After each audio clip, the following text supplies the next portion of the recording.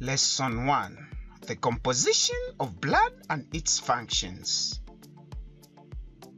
By the end of this lesson, you should describe the composition of blood and state the functions of blood. Have you ever accidentally cut your finger or bruised your skin? Did blood come out? What color is your blood? This lesson will discuss the composition of blood and its functions.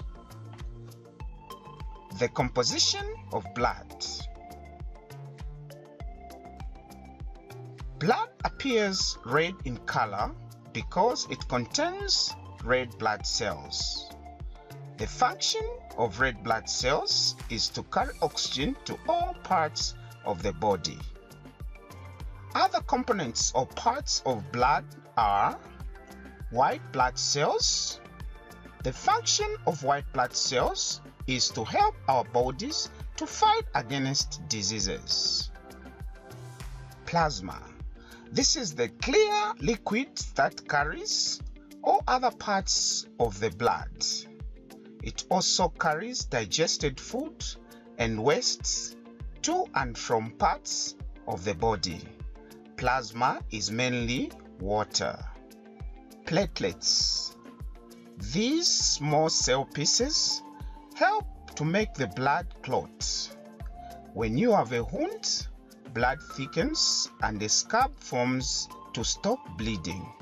If blood did not clot, you could bleed to death from a small cut.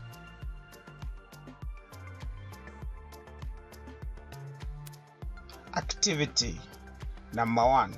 Write down all parts of blood composition.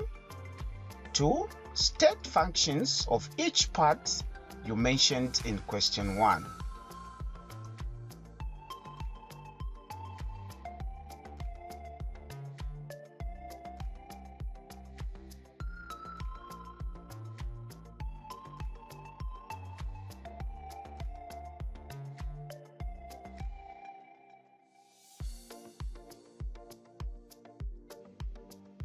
Functions of blood.